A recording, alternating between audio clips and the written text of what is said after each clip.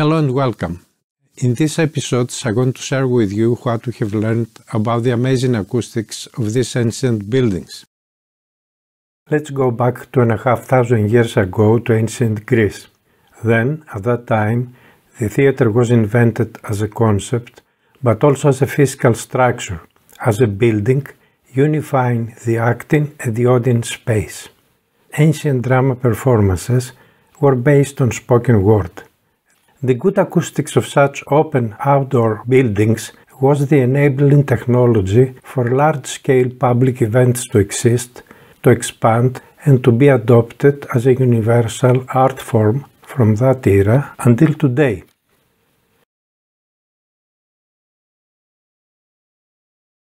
Initially, such theatres were just simple square-shaped arrangements of benches, wooden in some cases. However, along with the search for greater participation and inclusiveness of the citizens, the theatre changed to accommodate larger audiences. A permanent construction of the sitting benches using stone materials was adopted, along with the semicircular shape, which we know today to have superior acoustic properties to other rectangular or trapezoid shapes.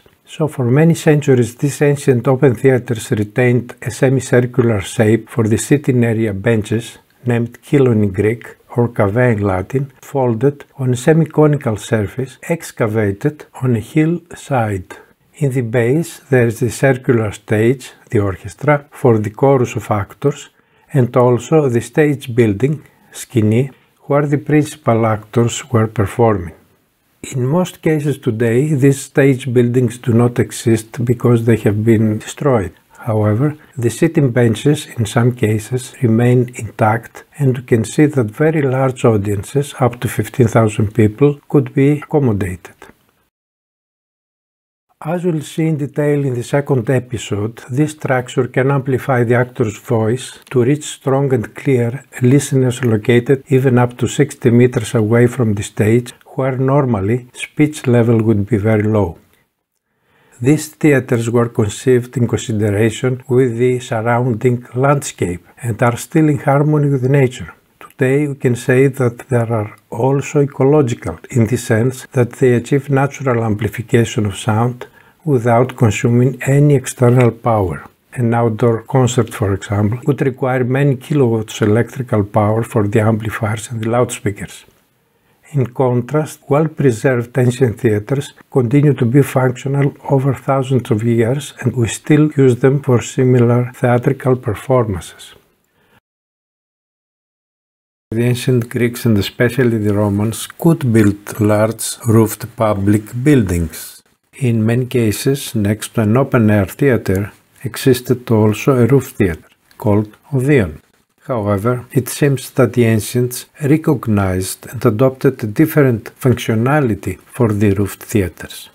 Enclosed and roofed buildings generate acoustic reverberation, which can deteriorate speech intelligibility, especially if listeners are not close to the stage. This was also the case for such ancient roofed theatres. However, acoustic reverberation is desirable and useful for different types of performances, for music performances, since musical instruments and singing voices sound more natural when they have such reverberation.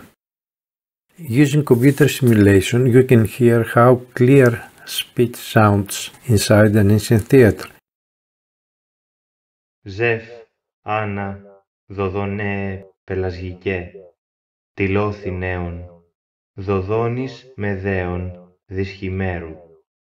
Αμφίδε, σελί, σύ νέους, υποφύτε, ανυπτόποδες, καμεεύνε. However, acoustic reverberation in an ancient Odeon would make this speech unclear and muddled. Ζεφ, Άννα, δοδονέ, πελασγικέ, τυλώθη νέων, δοδώνης μεδέων, δυσχημέρου. Αμφίδε, σελί, σύ νέους, υποφύτε, ανυπτόποδες, χαμεεύνε. However, the sound of a flute would be very dry without such reverberation.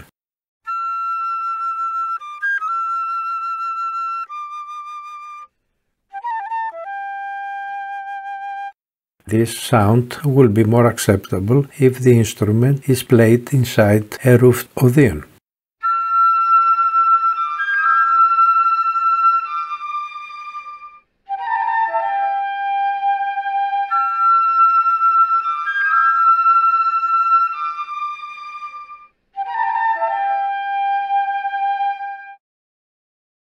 It is obvious that the ancients could have direct experience for the different acoustics of outdoor and indoor theatres. In Athens, for example, next to the Dionysus theatre, Herodes built a large roof theatre with a capacity of up to 5,000 people.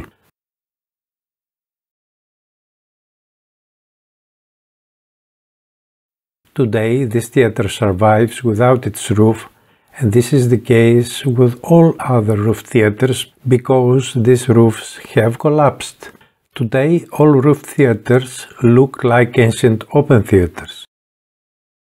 However, at the time, these were constructed as concert halls. This is not just a historical coincidence, because not very far away from these buildings, in the place of ancient Agora of Athens, a few decades earlier, the Emperor Agrippa constructed an odeon which, amazingly, is similar to the Bayreuth Festival Theatre built by Richard Wagner in the 19th century in Germany. Note that the German architects would not know of the Agrippa odeon because it was excavated years after the Bayreuth Theatre was constructed. You can see how universal such an art form was at the time all over the ancient world. Locations spread from Portugal to Afghanistan and from Libya to England.